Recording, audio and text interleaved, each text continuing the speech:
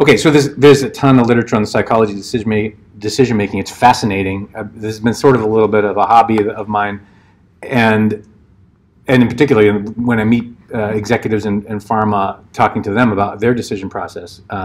But if you're interested, there's a bunch of great references here. Of course, Daniel Kahneman won the Nobel Prize for Economics for his work in decision making and all of the heuristics and biases, and he's still publishing on it today. So there's some great stuff there. So you can look at those. What I've done is and I'm by no means an expert in this stuff, but these are things that hit me as I was reading some of that content and how it influences decisions. We'll start with that. Then in a minute we'll talk about how does it influence drug development decisions. But one of the interesting things that has been shown through decision-making psychology studies, starting on the far left here, individuals versus groups. The performance of a group is usually not quite as good as the most informed individual in the group. So you have a little bit of a regression to the mean effect there, so that you might have somebody on that team who really knows the topic, they know the decision, but now they've got to balance that with all the other inputs and assumptions and so on, and the performance of the group is typically less solid than the best individual. There's a scenario where that improves, and we'll go back to that afterwards. Structure versus and process. This kind of is obvious, but organizations with formal decision process and structure make better decisions. And you can see, if you go into this and you don't understand the question, you start trying to solve it, but maybe you have a formal process of first define the question, understand what that question is. You're going to get a better answer. So that's kind of obvious. A recent Kahneman publication was talking about precision. So his early work was all about biases in decision making, or it was heavily addressing biases. But his newer thesis here is that maybe the imprecision or inconsistency in organizational decision making is worse than the biases. In that you can give the same team the same scenario, and they're going to make a different decision over different repeated applications. Now, who knows why, right? Is that just because you have a more vocal member that's there one time or the other, or is it because somebody had actually learned something else but they haven't really acknowledged the fact? So there's more that you need to dive into that, and that's why being very quantitative and transparent about the factors influencing a decision are important. But if you can't count on a team making the same sort of decision, imagine a drug development team or a governance body that's deciding we're moving on to late stage development, and they're going to make a decision one way this month, a different way next month. How does the portfolio group, how can they count on that information to know what's coming forward and what's not? So he points that out as a big problem. Biases, there are tons of biases in decision making. I'm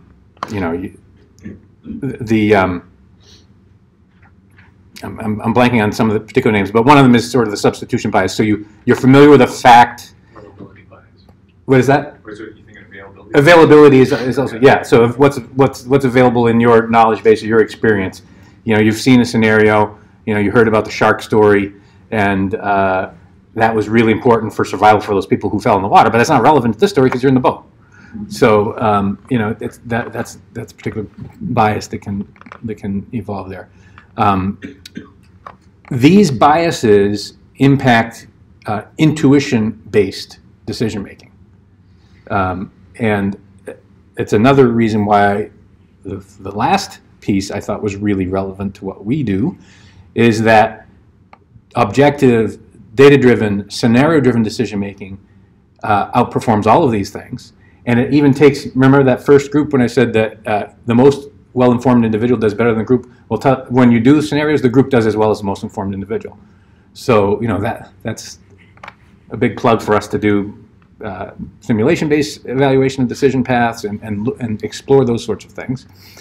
The other thing, too, that I don't have listed here directly, but goes back to Amit's point earlier, is that an understanding of the causal inference. So there was one fact that I gave you that gave you an understanding of the causal inference. What fact was that?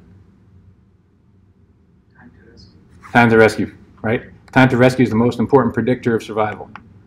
That's the causal relationship in all of this. So all these other things are ways to get rescued faster, right? So, you know, if you didn't understand that and you said, well, mirror, what's a mirror going to do? Or what's the petrol going to do, right? But then you start thinking, okay, how can I get rescued faster? So the causal understanding is key to making better decisions in teams too. And again, you know, that's where the scenario analysis comes into play too. You know, we see this all the time when you're working with a development team and you're building maybe an interactive simulator. They don't understand the model, right? They don't really know the causal relationship, the predictive variables versus the dependent variable. But when they start playing around with the scenarios, they start to understand, if I tweak the lever this way, this is what happens. If I move it the other way, this is what happens. And so they get a better understanding of the causal relationship and should lead to better decisions. So these are just some of them. There's a ton of literature on here, but these are some of the things that really lit up in my mind when I was reading this sort of stuff. And then Jonathan helped me with this too. We were talking through a bunch of these concepts that are well understood in decision-making psychology. We're just thinking about, well, how does that impact what we do on a daily basis? So I want to get a little bit more from you now. We've got a small sample size here, obviously, and maybe we can just quickly run through the survey. And as I'm running through stuff, feel free to just, you know, interject and talk about the experience in your organization. This is helpful to all of us to understand, you know, where do we stand? Because, you know, unless you've worked in multiple companies, and even if you have, things change. You know, what's the process really like? So, you know, mostly large and medium pharma. I'm blinded. Partially blinded.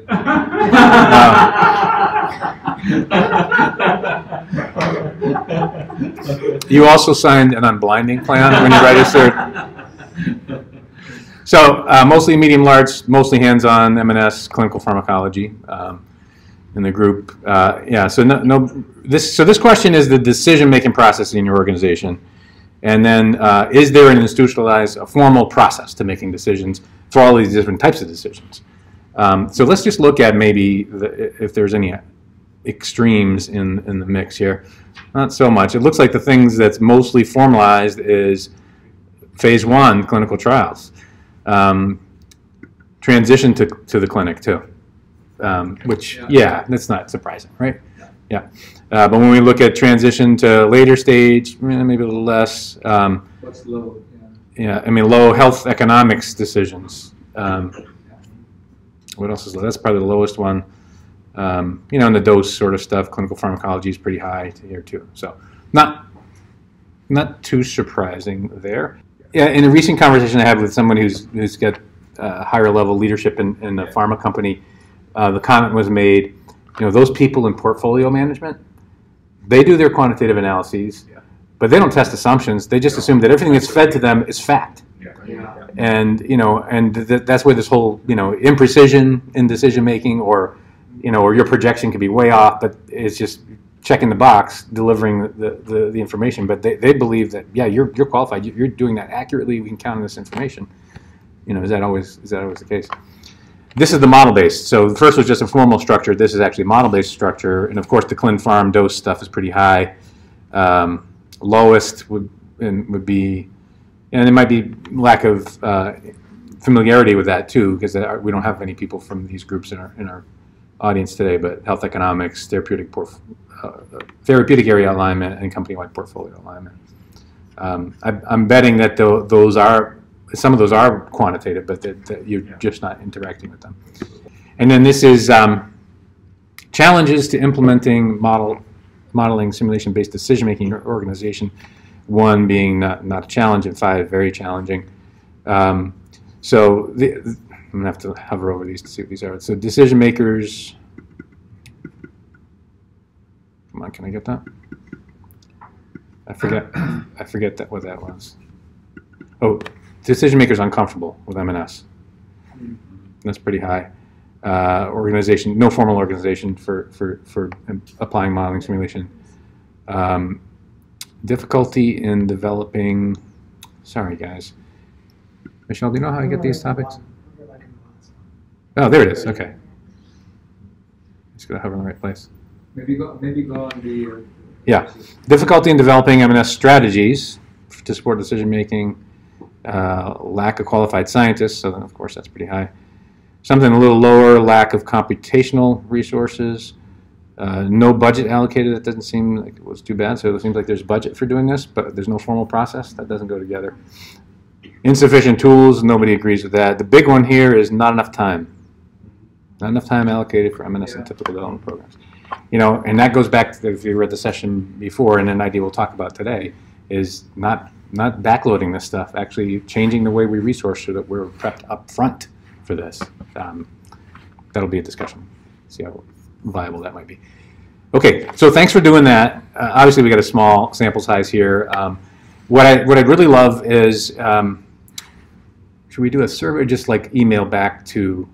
We'll have a follow-up to this, and if you have ideas to improve that survey, or if there'd be some more focused questions before we unleash this a little more broadly, we'd love your input.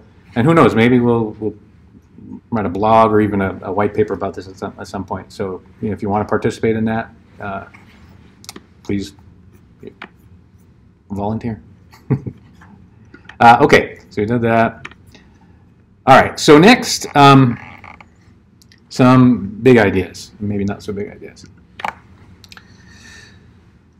And some of these you've probably heard about. We're going to introduce 5 different ideas. And what I'd like you all to do then, and you could do it in the same teams that you're in, or you could actually, what we'll have you do is go to the idea that you're most interested in or most comfortable with. But I want you to tear it apart and see, you know, what would it take to do this? Is this some feasible? Is it a crazy idea? Not good for this, or we've already got it solved, that sort of thing. So let's look at these big ideas. I mean, this is a pretty straightforward one, opportunity at the intersection, and this is about the intersection between domain expertise and quantitative analysis. So every company has extensive domain expertise within each of the domains. The decision making is usually siloed in each of those domains. However, we're using quantitative methods across domains. It could be potentially the link across these.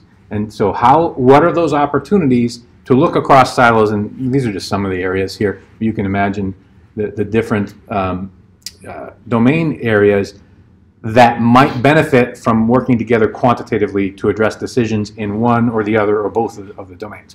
So here's an example. This is a combination of quantitative systems pharmacology and health economics. This paper is focused on a cost-effective analysis for denosumab to prevent skeletal events in patients with multiple myeloma. So there's a mathematical model. It's a typical sort of transit probability model. When you look at the predictors here, the tornado plot, you know, the way you look at this is the broadest band is the most influential down to those that are least influential. So this is a health economics analysis of the data set.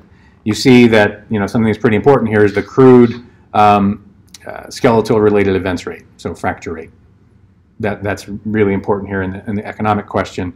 And then, you know, looking at one of the bisphosphonates versus no treatment at all, number of administrations and cycle of denosumab. So these are rank ordered, but they're you know, these are things that we might have some knowledge about at a phase in development, particularly if we could predict fracture rate. So, and I picked this one because we have a lot of familiarity with this in a multi-scale model of bone calcium homeostasis, which is also linked to fracture rate. So imagine a scenario now that you're early in development. Maybe it's your proof of concept study. Maybe you're even just working on biomarkers in phase 1. You got a systems model that can then take that, translate those biomarkers to bone mineral density, and then make some prediction of fracture rate. So you've got the major input in that health and economics model. You can have some projection around. Sure, it might have some uncertainty, but you have some knowledge of that. Plug it into the health economics model, then make an assessment as, well, what's the economic benefit of this? What are we likely to be able to sell to third-party payers when we get there? You know, right now you're at phase 1. There might be some adjustments there for time and for competitors in the market and so on, but you could make a phase 1 or phase 2 projection of what the potential benefit would be from a health economics point of view. Maybe even make that a formal part of your target product profile or you know, stage gate decision. So that's one way you could go with this. You could imagine going the other way and saying, well, we're at the end here. Is there benefit to a different dosing schedule and patient population that might give us better control over or less fluctuation in bone markers? Would there be an economic benefit to that? So you could see it feeding backwards too. So this is just one example. Get the flavor of the idea here. So this is a collaboration across domains that don't normally, or maybe in some companies they do work together, but maybe not so much. So the key there was that the quantitative side is what links us together.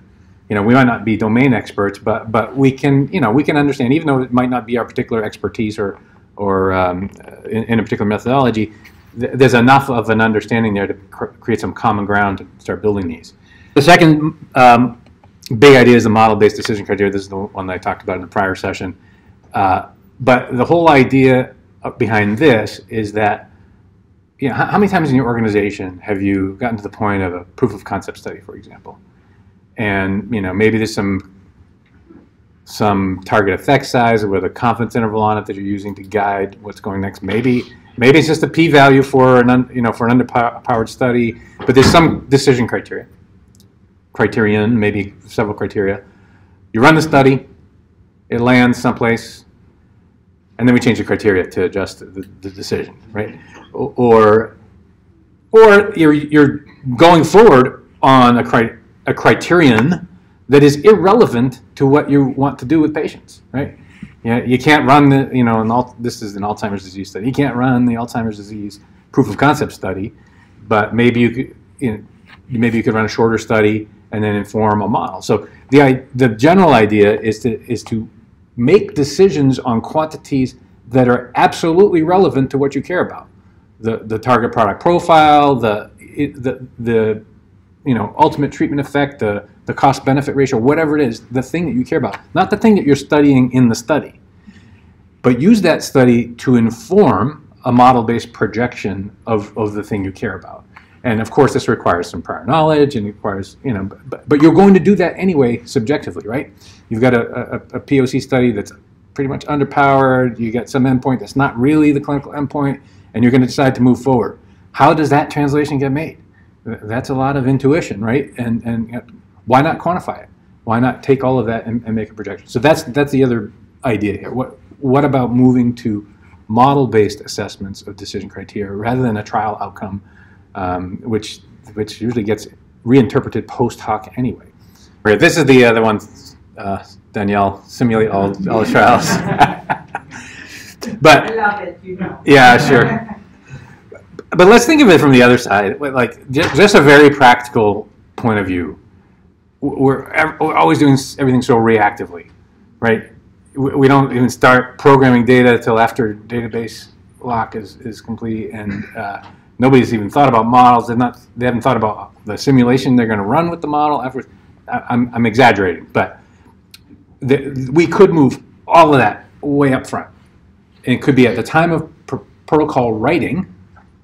You build a model that captures your best understanding of the system. You build data sets and data programming that maps the real database to programming. You get that all in place. You have all of your outputs delivered. You build your simulation app or your report or whatever you're going to deliver. You do a dry run all before the start of the study. And then, maybe to accelerate things, you find a way to get access to data at an interim, or some of the data is unblinded, if you really want to accelerate. But if you do all that other stuff and you've done it accurately, so you really need a lot of organizational coordination there, I believe, but I want to hear from you on that. Then you can turn around and deliver a model-based analysis or a model-based projection of some decision around the time that the decision's being made, rather than after the decision's been made. And so, what do you think about that? I mean, is that just too much of an organizational overhaul, or could we just say, forget about it? We're not going to resource the next filing as heavily from a modeling point of view. We're going to gear up on the early stuff for the next compound if your resources are limited. I know filings always take precedent, but the next one is about interactive scenario evaluation. So it's the whole idea of simulation, but being able to run simulations, real simulations, during the time course of a discussion with the development team. I'm not talking about pre-populating results, but I'm talking about building an engine that allows you to explore questions as it's being discussed. And I think some of you have seen this slide before, but it's this whole cycle of typically you do this iteratively, right? You talk to the team, you come up with a modeling scenario, you present some results, they say, okay, let's add some more scenarios, or I thought we were going to do this. And then you go back to the drawing board, do it again. So instead of building that, you build a tool that encompasses all of the factors that the decision makers would like to assess. You tie that together with a fast simulator and unlimited cloud computing, so you can run it pretty quickly. Maybe you've come up with some strategies to make that efficient. This example might use Shiny as a front end, but use some graphical front end so that the decision makers are looking at a scenario that they understand. It's viewed in their terms, and then they can play with it from there. And you could also use this same idea for the thing that Jonathan was talking about before, the pre-simulation decision criteria, all that sort of thing. That could be done interactively. You could run simulations live there as long as you know the scope within which you want to explore. And then related to that is this whole idea of being able to deliver those results through interactive simulation, and also the innovation at the intersection across disciplines. One of the things that's missing is not only are the decisions siloed, but so are the analytics and the data. And so you might have health economics; they have access to one database. PKPD has another database. One runs on a desktop Windows machine, the other runs in a cloud-based cluster, whatever. They don't talk to each other. There's no way to do that. So, we believe really strongly in this idea that, creating a unified platform that is, available to all of the quantitative groups in the company, breaking down the silos, use the same data structures at least, so maybe not the same database, but you pull and push the same way. And then deliver models from one group to the next seamlessly in a reproducible research environment. So we feel really strongly that this is feasible and a good way to go. All right, I'm going to wrap this up here.